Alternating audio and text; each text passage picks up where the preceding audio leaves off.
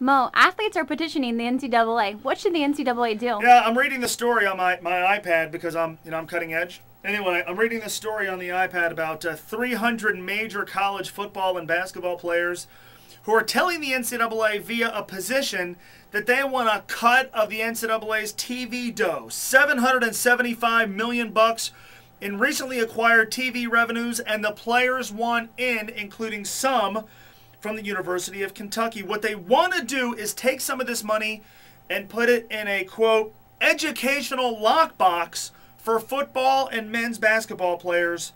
These funds would help cover educational costs if they exhaust their athletic eligibility before they graduate, and then they could receive what's left of the money allocated to them with no strings attached upon graduating.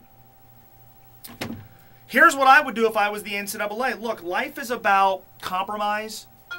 Life is about negotiation. You know, we've dealt a lot of that in sports. CBAs, NFL lockout, NBA lockout. If I was the NCAA, I would say, look, 300 athletes, we are happy to do that for you. But in exchange, what we're going to ask is that you allow us to revoke your scholarships, and you have to pay your own way. We're going to take away all the free gear you get, all the free meals you eat. We're going to take away your ability to travel first class to and from games. You're going to have to get to games on your own. You're going to have to pay for your own training. You're going to have to pay for your own surgeries. You're going to have to pay for your own care when you get hurt.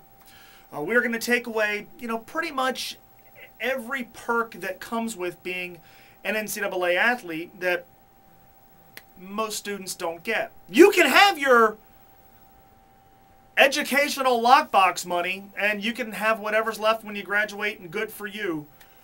But you're going to have to kind of pay your own way now going to school. Are we cool? That's what I would say. I would ask if they're cool with that. We're going to take away all the gear. We're going to take away everything.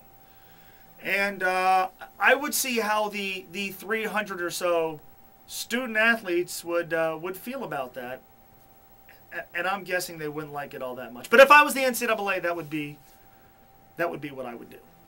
Tell me what you would do. Mo at ESPN1530.com. Or send me a tweet at MoEgger1530, and have a nice day.